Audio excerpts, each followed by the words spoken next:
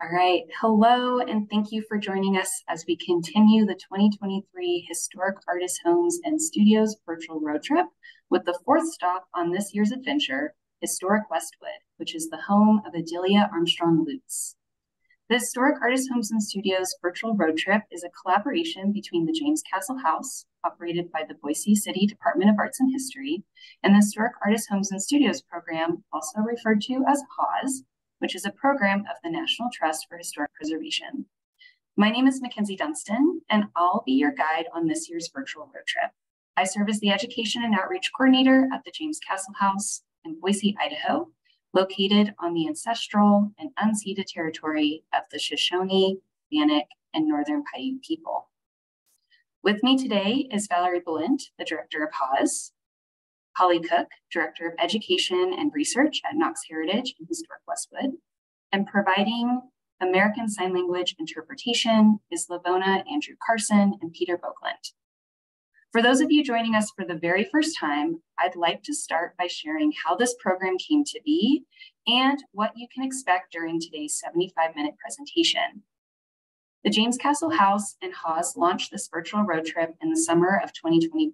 A time when travel was very limited due to the COVID-19 pandemic. Longing for adventure, we found inspiration in the recently published Guide to Historic Artist Homes and Studios, written by none other than Valerie Balint. With the desire to dig deeper into many of these extraordinary sites, this virtual road trip was born. Fully inspired by the concept of a road trip where the journey can be just as fun as the final destination, both Valerie and I will offer some travel notes before today's speaker, Holly, presents on Historic Westwood. At the end of the presentation, we will host a brief question and answer period. Please add your questions to the Q&A box at any time. We will also share related events, resources, and mailing lists through the chat feature. Please note that this event is being recorded and will be made available online in the coming days. Along with ASL interpretation, English language captions are available by clicking on live transcript at the bottom of your screen and selecting show subtitle. So, because this is a road trip, albeit a virtual one, I'd like to start by highlighting a few notable sites that you will pass on your way between last month's stop, the T.C. Steele State Historic Site in Nashville, Indiana, and today's destination, Historic Westwood in Knoxville, Tennessee. So, once we leave T.C. Steele, we're going to traverse south, and our first stop is going to be in Louisville, Kentucky, to tour the Conrad Caldwell House Museum. It is maybe compared to Historic Westwood, another fine example of Richardsonian Romanesque architecture found in the region. And this awe-inspiring estate offers a variety of really cool programs, including a tour led entirely by flickering lamplight to explore the site's spookier history and supposed hauntings. Continuing just past the outskirts of Louisville, we'll stretch our legs in the Bernheim Arboretum and Research Forest, where three giants constructed from wood and other sustainable materials can be found along a 2-mile trail loop. Inspired by fairy tales, these massive artworks were created by Danish artist Thomas Dambo to commemorate Bernheim's 90th anniversary in 2020. And as we continue south and head toward the Kentucky-Tennessee border, you might want to stop for lunch at the original KFC in the small town of Corbin. The Harlan Sanders Cafe and Museum is not only a place to grab some grub, but is an ode to the Colonel himself. Carefully restored and placed on the National Register of Historic Places, you will see this original cafe as it appeared in the 1940s. Before you hit the road again, be sure to explore the museum's delightful collection of Kentucky Fried Chicken related artifacts and memorabilia.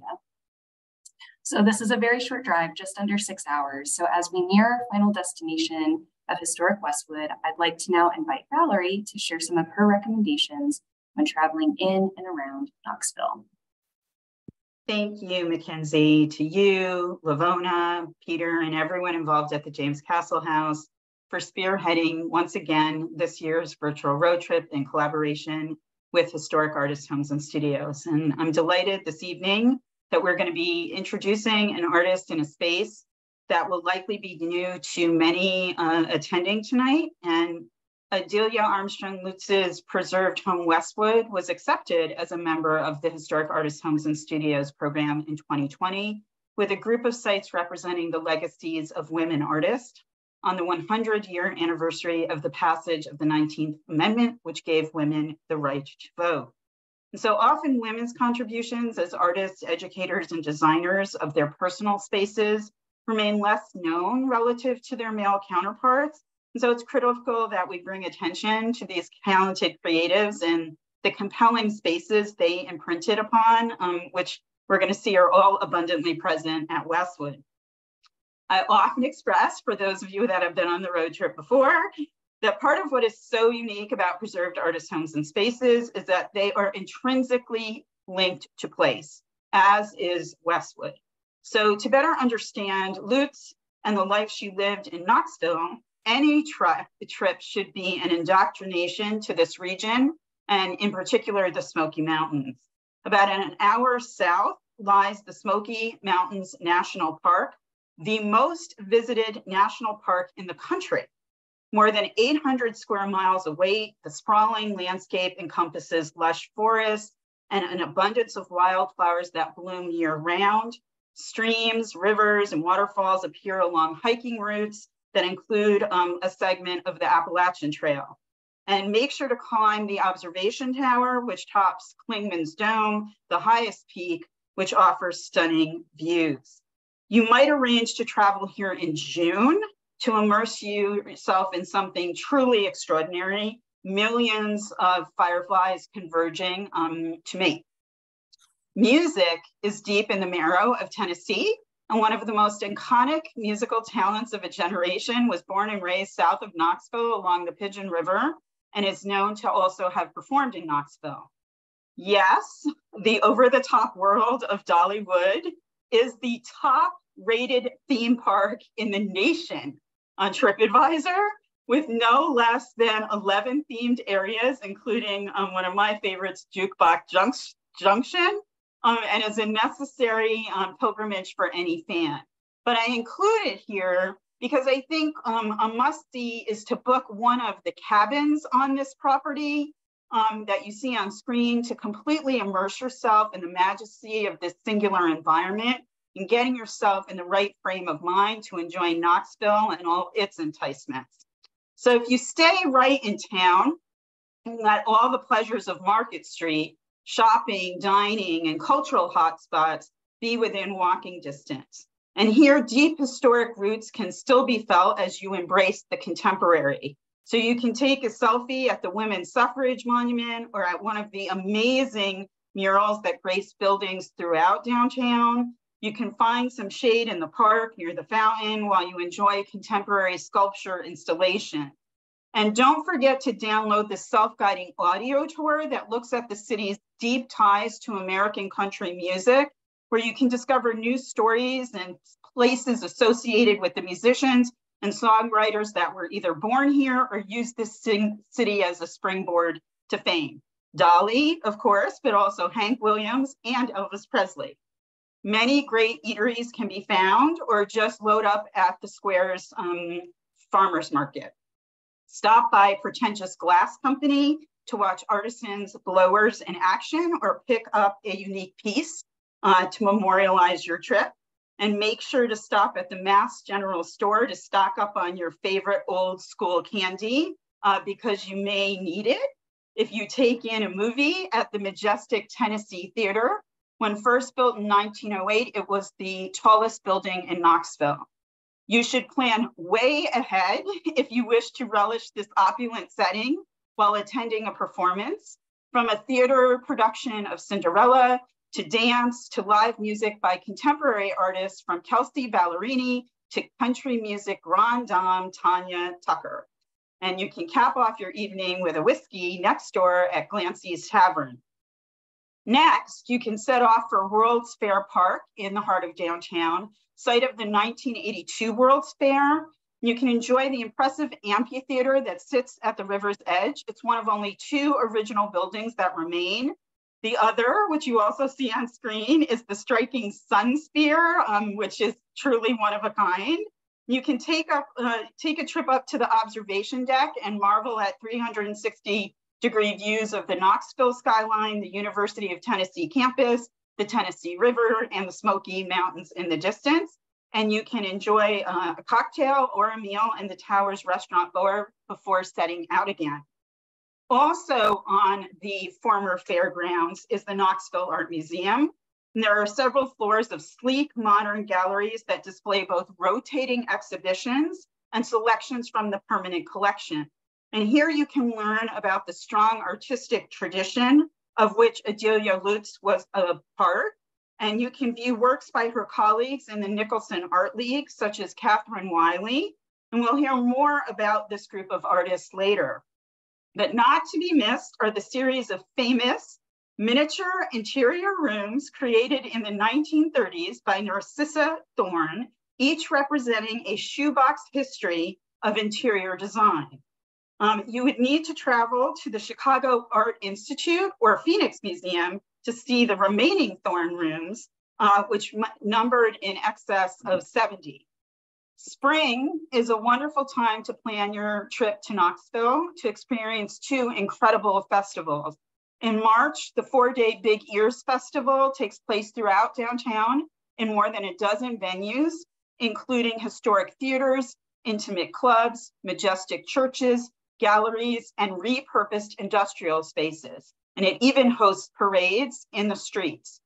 A month later, the Dogwood Arts Festival, established in the 1960s, with its hub currently on the World's Fair Park lawn, features not only live performances, but a myriad of artist vendors from which to take home treasures.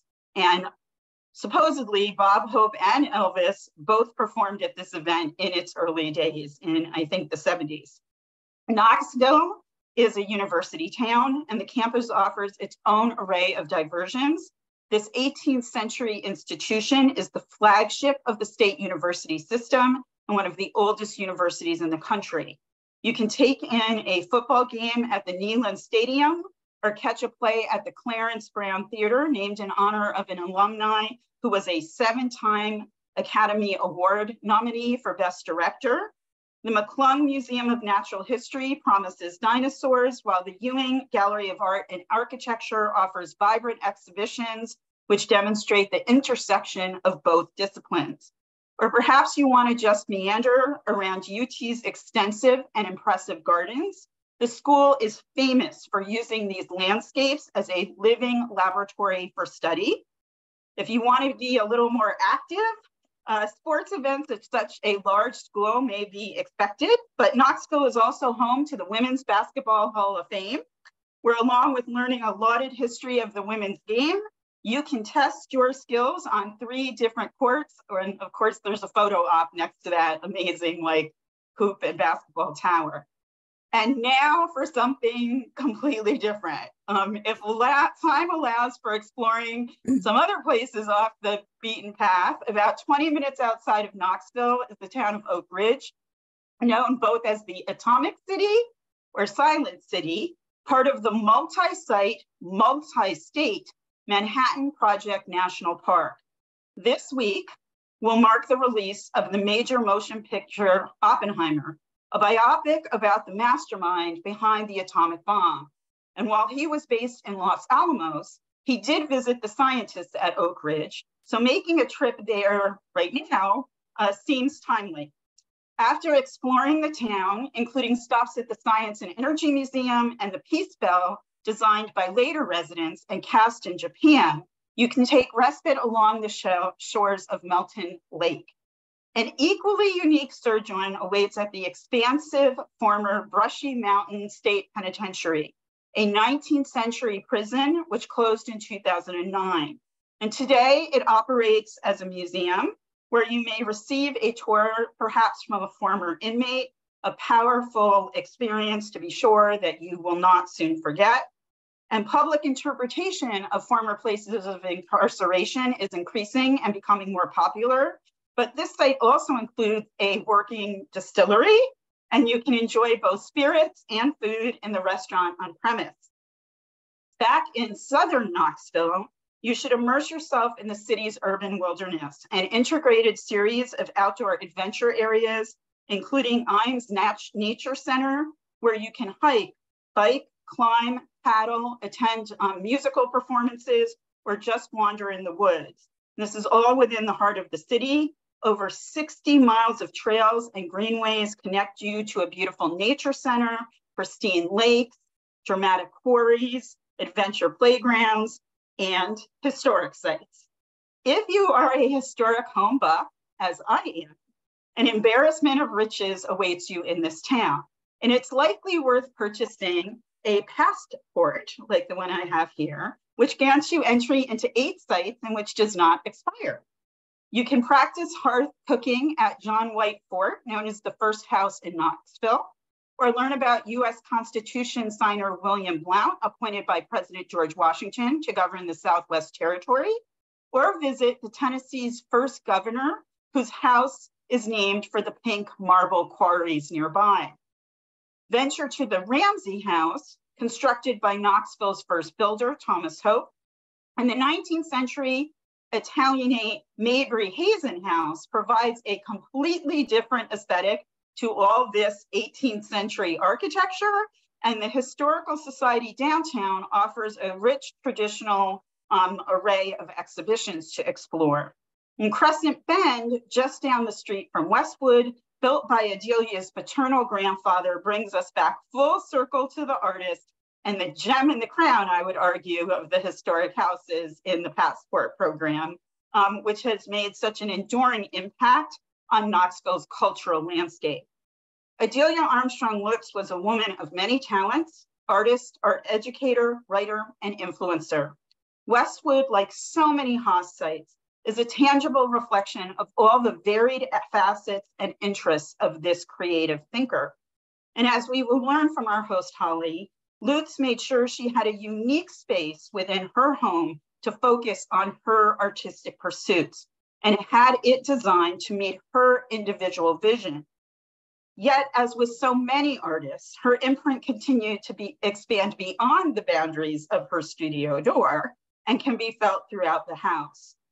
But Westwood also provides a touchstone back to an entire group of artists, of which Lutz was a central figure. So I thank you, Holly, for shining a bright light on her talents, and this wonderful place this evening. Welcome. Thank you. Thank you so much, Valerie and Mackenzie, for inviting Westwood to be part of this, part of the Historic Homes and Studios virtual road trip. I am Holly Cook, the Director of Education and Research at Knox Heritage and Historic Westwood. Historic Westwood is owned and operated by Knox Heritage, the local historic preservation advocacy and education nonprofit based in Knoxville, Tennessee. Today, Westwood is the home of the Knox Heritage offices and a museum that celebrates the life and art of Adelia Armstrong Lutz. My time at Knox Heritage started in January 2003 when I began an internship at the organization. 8 months later, I became an administrative assistant and have served in a number of positions over the years. My current role as Director of Education and Research includes the interpretation of Historic Westwood, but also historic preservation work that includes education and advocacy efforts and technical assistance like historic tax credit consulting and National Register nominations. It would be very short-sighted of us to think the history of the site we're visiting tonight starts at the moment the artist arrived. Before we begin talking about Adelia Armstrong Lutz and her house and studio, I'd like to acknowledge the ancestral, cultural, traditional, and unceded territory of the Cherokee and the Yuchi people, whose land the site sits on today. You might not have heard of Adelia Lutz, but she was a significant artist, educator, writer, and leader of the Knoxville art group, the Nicholson Art League, during the 19th and 20th centuries. She was known for her unusual talent for copying masterworks, her popular flower paintings, and most importantly, her home and studio, Westwood. Adelia and her twin sister, Lizzie, were born at her mother's ancestral home in Jefferson County, Tennessee, on June 25th, 1859, to Robert and Louise Armstrong. The twins, along with their brother who was born in 1864, grew up in Bleak House, right down the road from Westwood, and their father's interest in travel, literature, and the arts offered a cultural upbringing.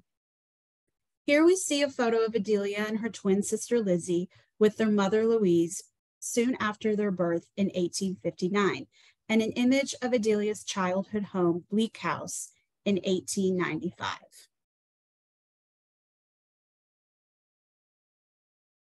Adelia showed a very early talent for art, which surely pleased her artistic father. By 1873, the 14-year-old artist was entering art competitions and had already won 2 prizes. We are not sure if Adelia received art instruction in her youth, but we can assume that with her father also being an amateur artist, he would have encouraged and provided that education to her, possibly from private lessons or while attending school. This pencil drawing is an example of her young talent and was created in 1871 when she was just 12 years old. Adelia had an education better than that of most Knoxville girls. At a young age, she attended the local East Tennessee Female Institute and then attended Miss Pegram's School in Baltimore and the Augusta Female Seminary, today Mary Baldwin University in Staunton, Virginia. Adelia went on to study art at the Corcoran Gallery of Art in Washington, D.C., and the Pennsylvania Academy of Fine Arts in Philadelphia in 1885 and 1886. By the time she was 25, Adelia Armstrong was a minor star, earning prominent exposure in bigger cities. She exhibited at the 1884-1885 World Columbian Centennial Exposition in New Orleans, and over the next few years, her work received praise from several major newspapers. A Washington art journal noted Adelia had been overwhelmed with compliments by the best judges of painting in the city. If the highest talents combined with a perfect devotion to art can accomplish anything, we predict for Miss Armstrong a national reputation. After her marriage to local business leader John E. Lutz in February 1886, Adelia taught art for several years, where she and her friend Sally Thomas kept a studio. They offered lessons in painting, drawing, and embroidery. Here we see a photo of Adelia and her students taken around 1887. Adelia is identified by the white circle. Adelia and Sally kept their studio in the Kearns Building in downtown Knoxville.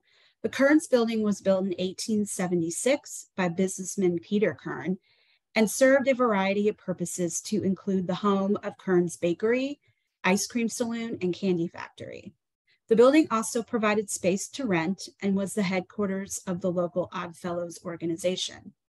Today, the building is home to 2 restaurants and a boutique hotel.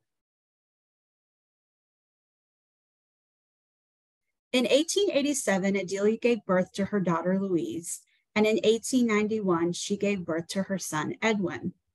It may seem remarkable that a married Victorian mother of 2 small children kept painting at all, but she continued to, and she exhibited at the 1893 World's Columbian Exposition in Chicago and the 1895 Cotton State and International Exhibition in Atlanta. In 1897, she also exhibited at the Tennessee Centennial Exposition in Nashville, and a gallery exhibit in Louisville, Kentucky in 1896 earned her praise as a flower painter. Featured on your screen is the art department catalogs of those expositions I just mentioned. These 3 catalogs, along with others, were personally owned by Adelia and are now part of the Westwood collections. In 1897, Adelia was central in the formation of the progressive new Knoxville Art Club, first led by Hunter Nicholson, a professor at the University of Tennessee. When he died 4 years later, it was renamed the Nicholson Art League in his memory. Knoxville has been home to few literary and intellectual clubs before. but the Nicholson Art League was the city's first visual arts organization. In fact, among organizations not directly connected to the university, it's easily the most dynamic art group in the city's history. Unusual among artistic or intellectual associations of the era, the League include both men and women and a trans-generational variety of ages. Westwood has in their collection 3 of the League's yearbooks that list membership roles, dates of meetings, and descriptions of monthly lectures. Represented in this image is the 1905-1906 and the 1921-1922 yearbooks. We also have a very rare yearbook from 1899 to 1900 when the club was still named the Knoxville Art Club. These 3 yearbooks were also part of Adelia's personal collection and today are on display at Westwood. This image was taken in April 1911 in an undisclosed location of a dramatic presentation hosted by the League. It is a very rare photograph of a League event and is most likely typical of what members would have experienced when attending League meetings and events. Adelia Lutz became president of the Nicholson Art League in 1903 and continued in various leadership roles throughout her membership. She attended the St. Louis World's Fair in 1904, not as an exhibiting artist, but representing the League as an observer. She returned to give her favorite club a full report, a lecture on the subject of art at the fair. Westwood hosted many of the formal membership meetings and lectures of the League. For example, in June 1913, a meeting announcement in the newspaper stated, "Al fresco, weather permitting. The spacious garden at Westwood is now aglow with many hollyhocks, for which Westwood is famous." Adelia was also a writer and public speaker. She often wrote articles about art in local newspapers and gave talks about art to local civic clubs. Here we see an example of her writing, a wonderful piece about her philosophy of beauty. This written piece was featured in the Knoxville News Sentinel on April 17, 1911.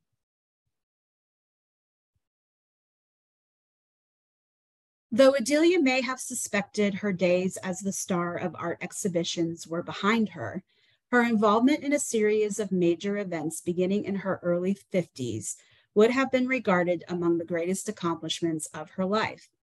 The Appalachian Exposition of 1910 and 1911 and the National Conservation Exposition of 1913 were some of the biggest fairs in Knoxville history, earning nationwide praise as well as visits from some of the most famous Americans of the day, including Teddy Roosevelt, Helen Keller, and Booker T. Washington.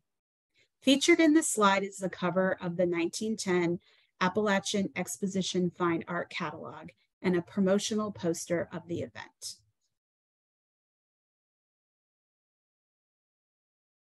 All 3 expositions made room for art exhibits organized by the Nicholson Art League.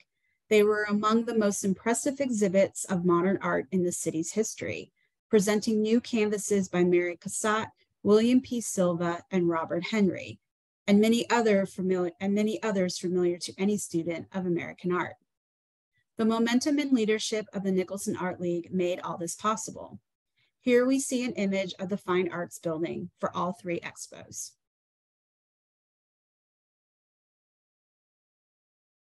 In January 1929, Adelia was honored with a retrospective show sponsored by the Nicholson Art League at the Melrose Art Center. Adelia loaned 14 of her own paintings to the show that covered a wide variety of subjects, to include landscapes, flowers, animals, portraits, children, and military life. Here we see the exterior of the Melrose Art Center. This 1858 former residential home was purchased by the League in 1928 and opened that fall for the use of a public gallery and meeting space.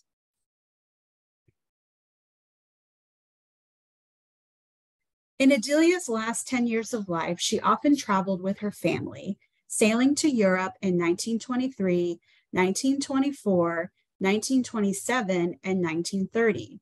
She also sailed for Europe for the first time on a grand tour with her family in 1907. Adelia continued to paint all the way up to a few years before her death, even though her eyesight had been compromised by cataracts. Adelia Lutz was 72 when she died at Westwood on November 17, 1931. Her family, including her daughter Louise and granddaughter Cecil, kept Westwood occupied and lively for more than 75 years. Here we see an image taken in the 1920s of Adelia and her grandchildren, Eleanor and Ned, sitting on a bench aboard an unnamed ship. We also see a color-tinted photo of Adelia with her daughter Louise and granddaughter Cecil in 1917. I'm now going to dive deeper into Adelia as an artist. Adelia was a versatile artist and made a name for herself painting portraits, landscapes, still lifes, and copies of masterworks. But by far her favorite subject matter was flowers, especially hollyhocks, which she grew in her garden on the Westwood grounds. Her family, especially her daughter Louise, served as her inspiration for her artwork. She also painted her father, mother, husband, and son quite often. She was also commissioned to paint portraits and other subject matter. By far, her inspiration for her flower paintings was her garden. One can imagine Adelia cutting roses and hollyhocks from her garden right outside her studio, placing them on her work table and using them as inspiration. This image is of Adelia painting in her studio around 1900. Adelia was not only an artist, but also a student of art, and used her knowledge of European and American art trends to elevate her own studio practices. But she also believed that art could boost creativity in the community. She did this through her artistic talent, but also through her writings. Adelia focused on the pure effects of color, laying down brushstrokes in a way to create vibrancy. She loved to focus on the main subject and the foreground details. You see the flowers themselves and the background dissolves, creating no distraction to take the viewer away from the subject matter. There is something about her flower paintings that captures the spirit of nature and beauty, which she looked just outside her studio window and the books that surrounded her for that inspiration. Here we see one of her famous hollyhock paintings, which is on display in the studio and is part of the Westwood collection. If hollyhocks were her favorite flower, a close second would be roses. Here we see a still life of roses she painted in 1923. This is a good example of one of her later flower paintings, when she was already suffering from the effects of cataracts. But even with her visual handicap, Adelia still produced beautiful paintings, a true testament to her natural talent. This rose painting is on view in our fresco parlor and is also part of the Westwood collection. Adelia also was known to copy masterworks, a tradition that dates to the late 18th century. This practice allowed the artist to set their easel among works of greats and make their own replicas. Adelia learned and honed this talent while attending the Corcoran Gallery of Art in Washington, D.C. Her most impressive example is of The Little Knitter, painted by William Adolphe Bouguereau in 1882. Adelia copied this work in 1892 and was able to successfully capture the beauty of the original. She made sure to pay close attention to the original color, form, and the humanity of the subject while making the painting her own. The painting on the left is the original, and the one on the right is Adelia's copy.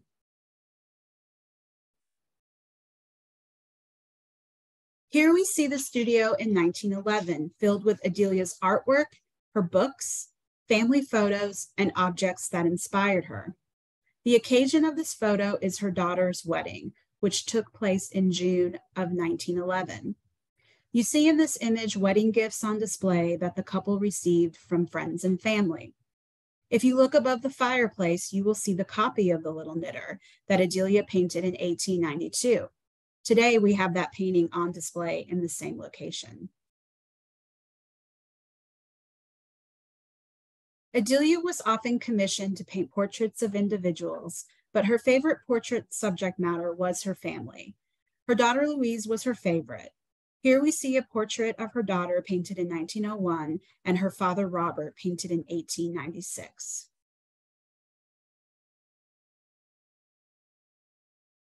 Now I would like to tell you a little more about the history of the site. Historic Westwood is located in the center of the Sequoia Hills neighborhood along Kingston Pike, just west of downtown and the University of Tennessee campus, and is set among large residential homes and churches.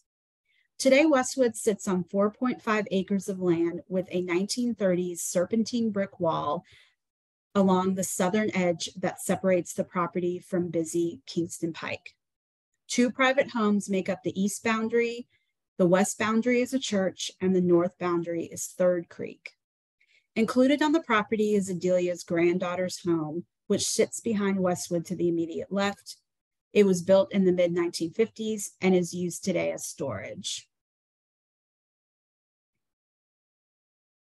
Before Westwood was built, the property was owned by Adelia's grandfather, Drury Payne Armstrong. After his death in 1856, a portion of the 600 acres along Kingston Pike was transferred to his son and Adelia's father, Robert Armstrong. After Adelia and John married in February 1886, the couple lived at Adelia's childhood home, Bleak House. Soon after the birth of their daughter, her father subdivided the property to grant the young couple a 12-acre tract about 1/3 of a mile west of Bleak House. To design the house, they hired Knoxville's first and best-known architectural firm, Bowman Brothers. An 1888 newspaper article announced the Bowman Brothers had received orders to design a large and elegant brick suburban residence for Mr. J.E. Lutz. Westwood was completed in late 1890, and the couple celebrated by hosting a New Year's Eve party. Land use transitioned from large agricultural fields to a suburban residence with small-scale gardens and a vineyard in the back. While the front yard remained mostly open, shrubs and trees were planted along both sides of the entrance drive.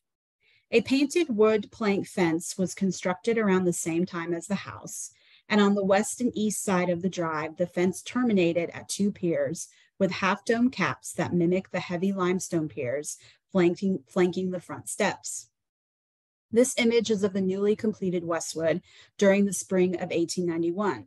While this is clearly a posed image, I believe Adelia's father, Robert, is sitting on the porch. In the foreground, we see John pointing while a family servant mows the lawn, and Adelia and John's daughter, Louise, with her nanny. I can't be sure, but close to the porch, you can see a female figure dressed in white. I believe this might be Adelia. Notice the prominence of Adelia's father on the porch. This most likely symbolizes that he is the one funding the construction of the home.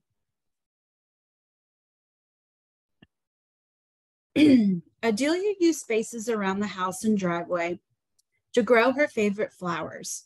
According to family and newspaper accounts, she was most attracted to and often painted hollyhocks, roses, tulips, and other perennials.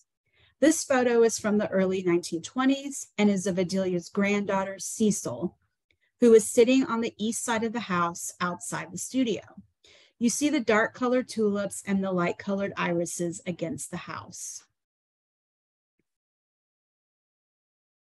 Just over the next 25 years, notable changes occurred to the site. In 1917, Adelia and John's son Edwin married, and they subdivided the 12 acres and granted several acres east of Westwood to the couple. The subdivision marks the beginning of the grounds as a family compound. Notable changes occurred to the landscape. This early 1920s aerial places the new framed house in context. While the main drive of Westwood remains the same, the established physical boundaries disappear. The family removed the painted fence, which enabled direct access between the adjacent house, visibly blurring the property lines. They also replaced the half-dome capped piers at the entrance drive with more heavier masonry piers. Large evergreens characterize the space as an informal ornamental residential yard, and grouping of perennials define spaces close to the house and main entrance drive. The northern end of the property, hidden from the street, has a kitchen garden and 2 cleared fields that include a vineyard. A multifunctional frame barn stood between the 2 fields on the northern edge of the property. The main level likely provided equipment storage and stalls for carriage horses, and a brick basement provided coops for poultry. This circa 1920s photo, which happens to be one of my personal favorite in the collection, shows the western side of the barn with a mama duck and her ducklings. Notice the wood post and wire fence that separates this working landscape from the ornamental residential yard. As the automobile became the preferred method of travel and more families migrated to the suburbs, Kingston Pike was widened in 1930. The increased vehicular traffic and noise followed, and the family built a serpentine brick wall along the southern edge of the property to create a buffer and maintain a sense of privacy and reduce noise. The exact date of the construction is unknown, but it was probably sometime in the 30s after Adelia's death. Here we see Adelia's granddaughter Cecil with an unknown friend. This is the wall you would see if you were to visit Westwood today. The family members continued to live in the house until the Aslan Foundation purchased the property from 4th generation family members in 2012. Over the next year, Knox Heritage supporters raised over $1 million to restore and renovate the property. In 2013, the Aslan Foundation gifted the house to Knox Heritage, and we began a year-long renovation that included restoring exterior and interior architectural elements, updating all systems, and updating the surrounding landscape to accommodate the needs of the organization. Westwood was open to the public in April 2014 as the Offices of Knox Heritage and the museum, which celebrates the life, art, and studio of Adelia. Although the historic landscape has been slightly altered, today Westwood has a shade garden on the west end of the property and a small cutting garden to the west side of the house. Here we see the cutting garden. One of my favorite times of the year is in early to mid-February when the crocus flowers start blooming on the property. These pretty purple flowers have been a staple at Westwood for many years and always make a joyful display for our guests and visitors. This photo was taken in February of this year.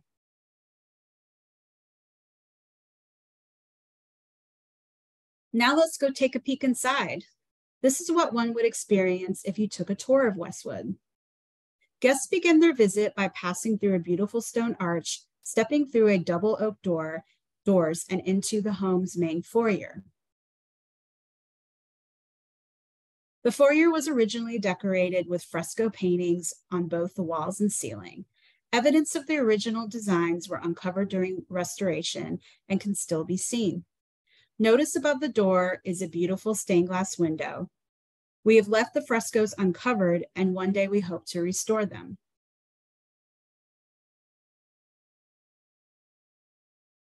The foyer fireplace design features a hunting motif, and the grand stair is to the left and features a bench and elaborate stained glass window on the stair landing. Above the bench is one of Adelia's rose paintings.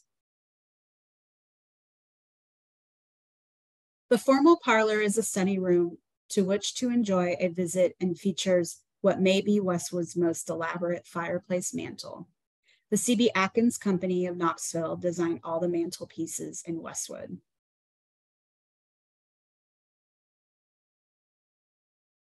In January 2018, with the aid of a grant from the National Trust of Historic Preservation, Cynthia Wood's Mitchell Fund for Historic Interiors, we hired Evergreen Architectural Arts to spend a week at Westwood studying and revealing frescoes around the house and taking samples. During this process, we discovered that frescoes were still evident under layers of paint in this room. When studied under the microscope, remnants of gold leaf were identified. The area of study is marked by the circle above the doorway.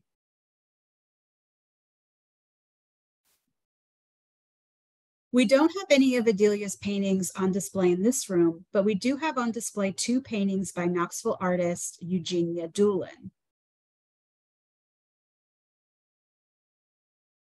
We also have on display a hand-carved mahogany grandfather clock by Knoxville artist Ellen Van Gilder. Both Doolin and Van Gilder were contemporaries of Adelia and fellow members of the Nicholson Art League. The fresco parlor is the more informal parlor and features fully restored frescoes on both the walls and ceiling.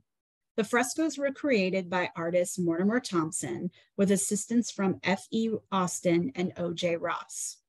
Mortimer was a fellow member of the Nicholson Art League and a good friend of Adelia's.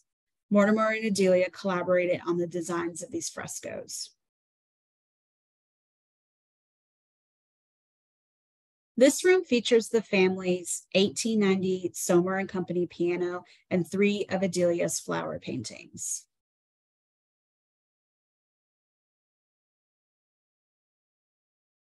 From the fresco parlor, we enter the studio.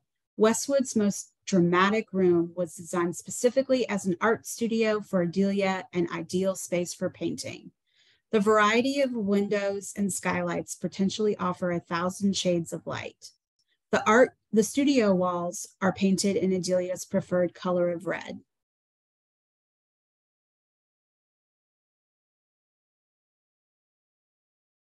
The largest collection of Adelia's artwork on public display can be seen here, along with a collection of antique slag lamps, graciously on view from the Coates collection, a separate collection on display throughout the house.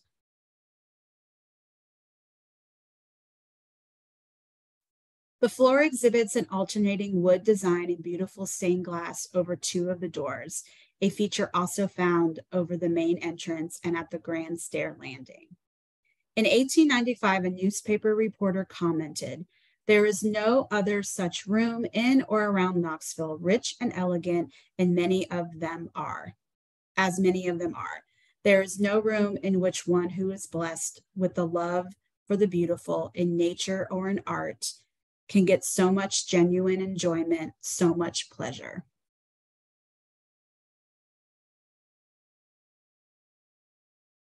An interesting feature of the studio is the fireplace, which is surrounded by tiles upon which Adelia painted portraits of her favorite poets and authors around 1900. An unknown journalist described the unusual mantle. An interesting feature of the long room used as an art gallery and study is the large fireplace surrounded by the tile upon which Miss Lutz had painted the heads of her favorite authors. Shakespeare, Tennyson, Longfellow, Ruskin, Emerson, Robert Browning, Charles Dickens, Thackeray, and others smile upon the guests as they read the works of these authors on a winter's evening.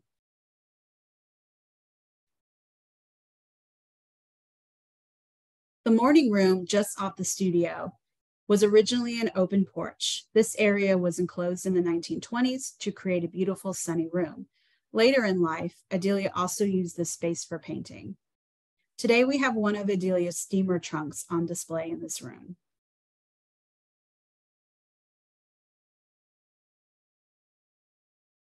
The dining room hosts many grand affairs. The table you see today was once the studio table that the family turned into the dining room. There are 3 corner cabinets. 2 are filled with family photos and memorabilia, and the 3rd with Adelia and John's original French Limoges wedding china and wedding gifts. If you notice, the mantle in this room is simple in design. This is because Adelia was known to unveil paintings in this room to her friends and family and wanted a simple mantle so that it wouldn't distract from her artwork. We have 3 of Adelia's paintings on display in this room. In addition to her artwork on display, Adelia painted a bouquet of flowers on the wainscoting in the dining room.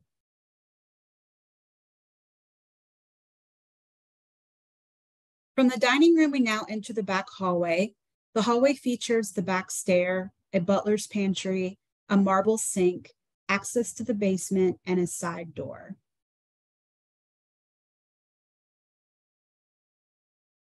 From the back hall, we enter the kitchen. When Knox Heritage took ownership of the house, the kitchen was contemporary, and we returned the kitchen to what it could have possibly looked like in the 1920s. We do have two original pieces of furniture in this room, a wood working table and a marble top table. The family did have a staffed household, which helped in the interior and exterior of the home. I wanted to leave you with one of my favorite quotes by Adelia. Art is something accomplished. It is the birth of a new joy into the world. Art teaches you the philosophy of life. It shows you that there is no perfection. There is light and there is also shadow. Everything is in half tints. Westwood is accessible by guided tours. We offer tours on Tuesday, Thursdays, and Fridays from March into December. No reservation is required, and a standard tour is $10. Please visit knoxheritage.org or call 865-523-8008 for more information. Thank you.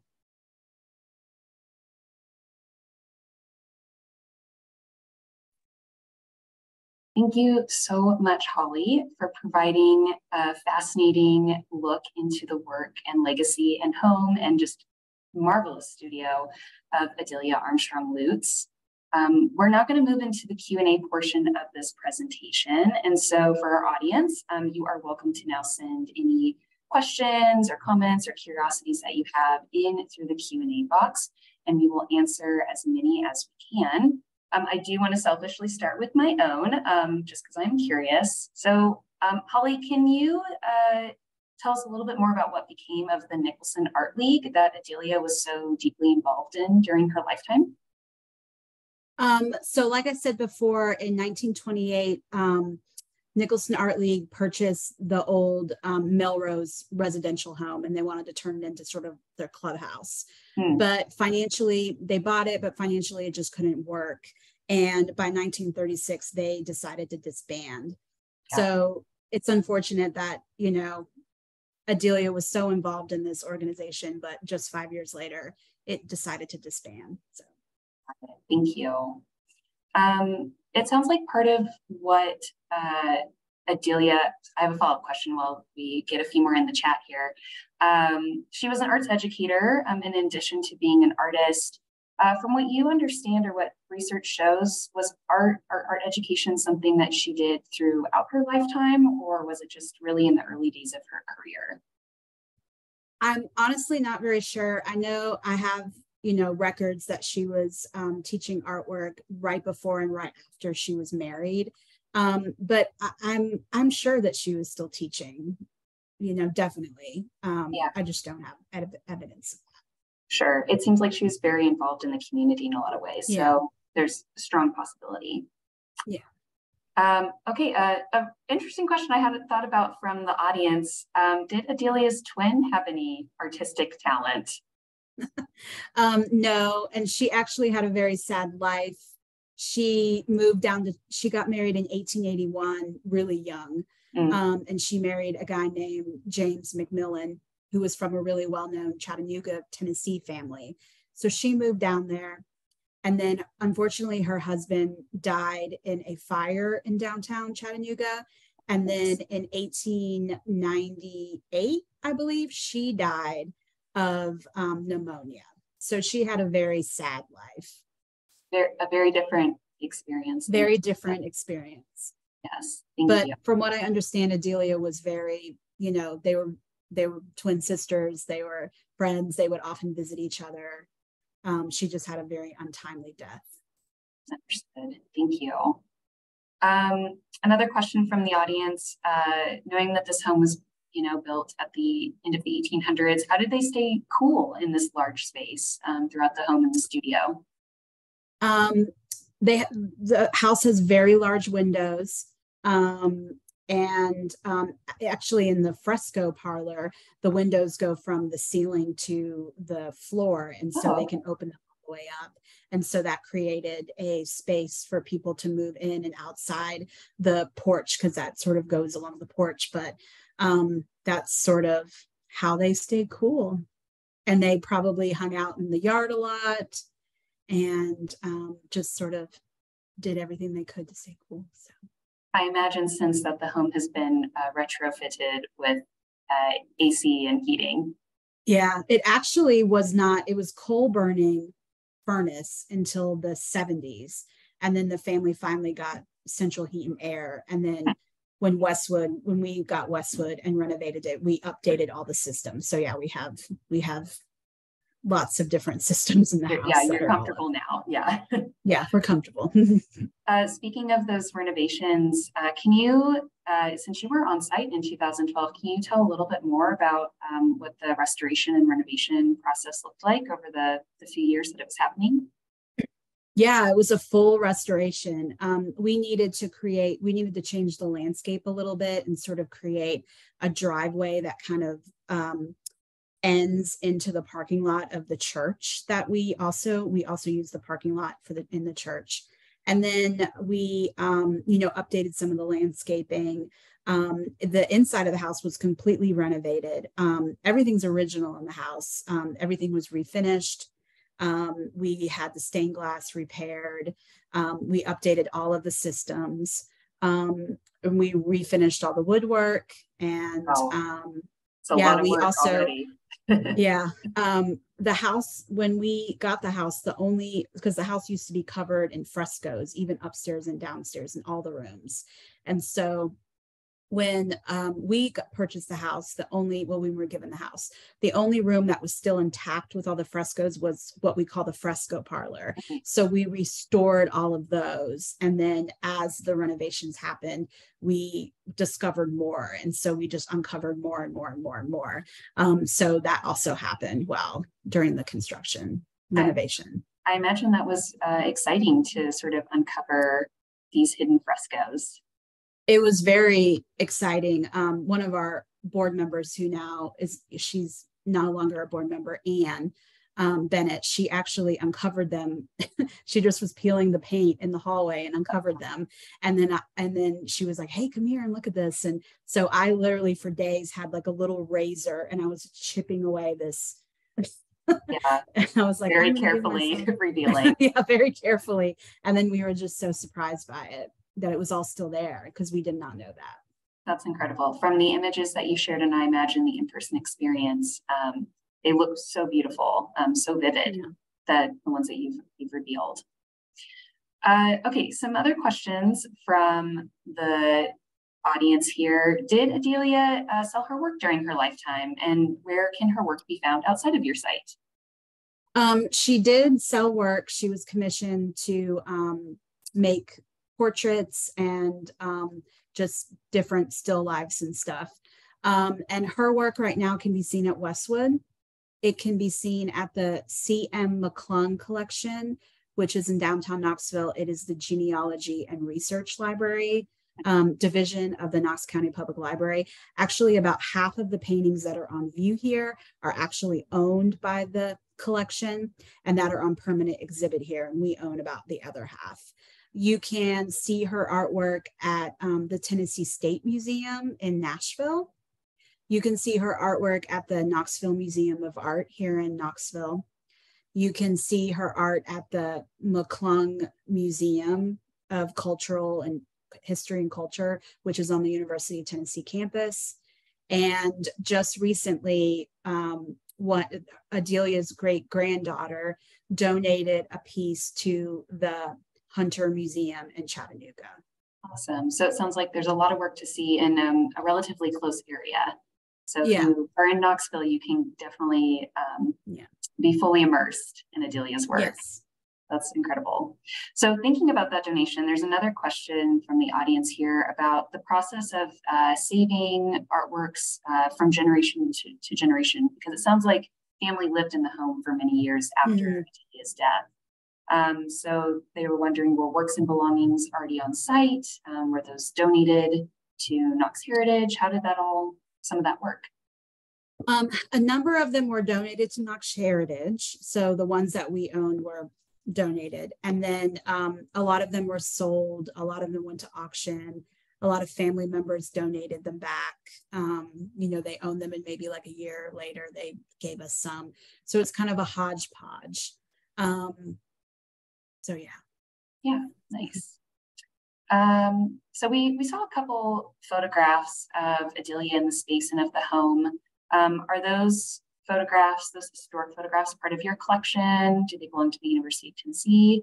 Is there sort of a sharing of those images?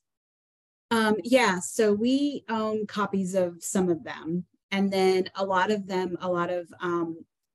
these pictures are also available at the C.M. McClung Historical Collection, their website. And so it's like their digital online collection. Oh, incredible. And so nice. A group of pictures and images and documents that people had, that family members over the past 200 years since Knoxville kind of came about. It's just a collection of like all kinds of different family images and stuff like that. And so they're up there. So the photo of Adelia in her studio is there. Her the exterior photo that was taken just after they finished the house is there, and a couple of the wedding photos with the wedding, because there's not only Louise's wedding presents, but then in 1933, Adelia's granddaughter Cecil also got married, and there's a huge photo of like all of her gifts, which I guess was a thing back then. I love that. I guess in line with photographs, are there also writings that are part of these collections? Adelia was a published writer. It sounds like she was frequently featured in local publications. I'm curious if there's also journals or other writings in your collection or in collections nearby. We don't have physical writings. All I have is what I found through newspaper articles that she wrote. But a lot of times we have a lot of, what's interesting is that it seemed like back in the day that everybody would take a piece of paper or a letter and just shove it in a book and then put it on the bookshelf. So when we were kind of like cleaning out all the books that were left and everything, we were uncovering all these documents inside books. So like we have lots of little, we've got letters, we've got postcards, all of those Nicholson Art League catalogs were found in books. We've got little notes, like I have one piece that is like, it's a grocery list that Adelia, I got to figure out, I know Adelia's handwriting, so figured that out. She would like kind of start writing and like scribbling, and I could tell that it was like an early like vision of, or like her thoughts that she would write down for a later article. And so we have a couple of those. So we just have kind of a menagerie of physical things that she would write on. And sometimes she would clip out articles and like write in the notes of them, write in the edges of them and stuff. So there are these sort of breadcrumbs stuff kind of found like breadcrumbs of just a lot of different little things. We also found 2 really adorable dance cards in books, and one has a little pencil. It's adorable. Very cute. Thinking about the folks who are around her. There's a question in the audience about her father's profession and her husband's profession. This is a very fancy home. I imagine they were perhaps wealthier people. What did they do for work? Her father, Robert, owned lots of land that he got, passed down from his father, Drury Payne Armstrong, who then got land from his ancestors. And so that's sort of how they got a lot of their money, and they sold it and everything. And then they bought more. They had a huge like gentleman's farm, which they farmed the land, and they did a lot of experimental stuff on their land. But Robert was also an amateur lawyer. Her father, Robert, was an amateur lawyer and also part of the the Tennessee House also for 2 terms. So he was also a big civic leader. He was for a really long time, he was on the University of Tennessee, I can't remember what they call it, board of directors, and just different banks and stuff like that. So he was sort of like very civically minded. And her husband, John, was hardworking, At the beginning when they got married, he did have his own store. It was like a men's notion stores with hats and canes. Yeah, and like a general store. Yeah. And unfortunately, he had to liquidate his estate about 5 years after they moved, liquidate his business about 5 years after. And he sort of picked himself up and started an insurance business in 1898 or 99, and then made like money. So early on in their relationship and their marriage, he was not the breadwinner. It was Adelia, because she had a lot of family money. Got it. Thank you. But he was John was very successful eventually. Yeah, just took a little while. Yeah. So I know that your site is part of a larger network of historic spaces, Knox Heritage. And you talked a little bit at the top about what Knox Heritage does in their work, but can you just elaborate a little bit more? Seems like an incredible network of sites. Yeah, so Knox Heritage is the historic preservation advocacy group here in Knoxville. And we do a wide variety of things. We're a staff of 3. We have our executive director, Christine. We have our director of development, Lacey, and then myself. Mm-hmm. We are all a jack of all trades. We're taking out the trash and we're picking weeds and we're going to do presentations like this. So we do a variety of things. Yes. I do all of the education activities and work a lot in advocacy efforts. So I put on, with the help of the staff, an education event every month, and that can be a lecture or a workshop or a movie. Sometimes I show movies. And then every fall I put on a preservation conference in October. And so this year it's going to be mid-century modern themed, which we're really excited about. We have a lot of special events. Every September, we put on a big giant event where we celebrate a preservationist of the year, and that's in September. We give out awards. We do that every May, which is always really great. And then we also list out, we also announce a endangered list every May, which we call the fragile and fading. And so it's different properties around Knoxville that are deemed, that need a lot of help, and that, we're there to sort of offer whatever assistance we can do. This is incredible work for a team of 3. That is a lot of programming. It's a lot. It's a lot. And then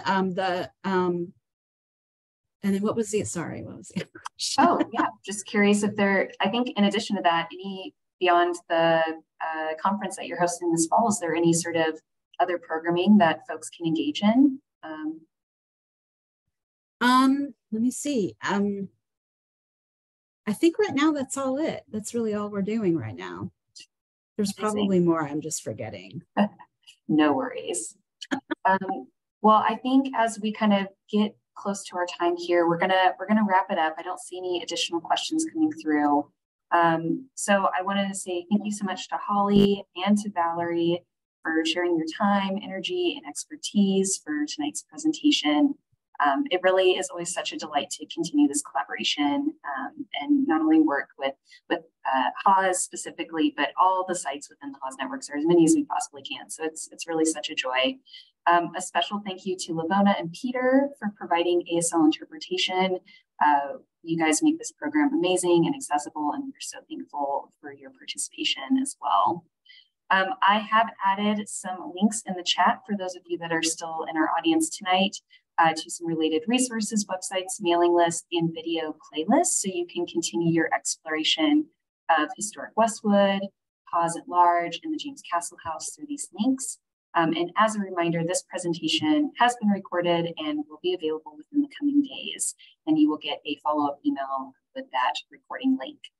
So next month, we continue our virtual adventure in New York with the Renee and Chaim Gross Foundation, and we hope that you'll continue on this road trip with us then. Thank you, everyone. And with that, we will say good night.